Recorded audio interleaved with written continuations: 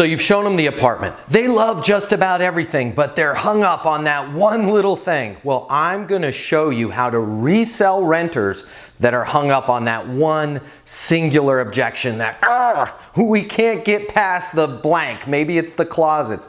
Maybe it's the fact that we don't have a dog park. Well, let's talk today about how you can get over a client that stalled on a singular objection.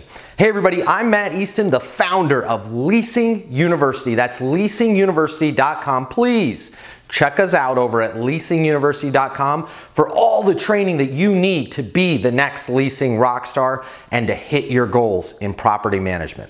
All right.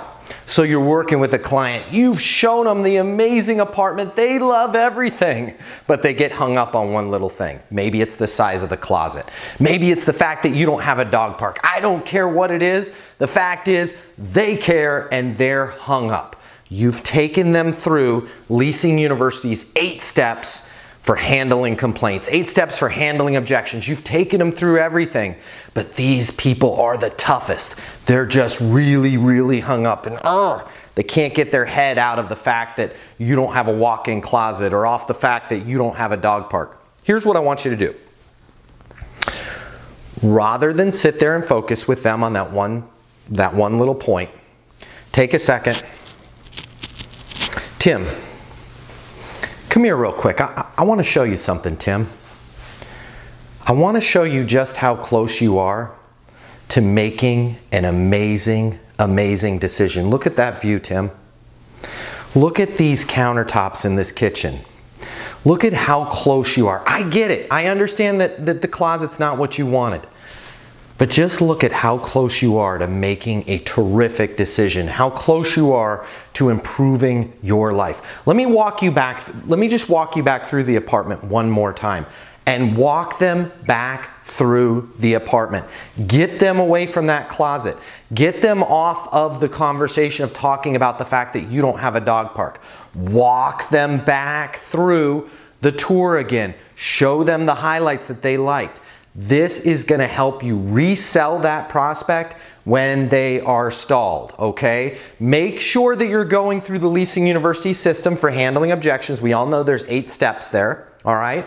But for those folks that are stalled, I want you to just be calm, pause.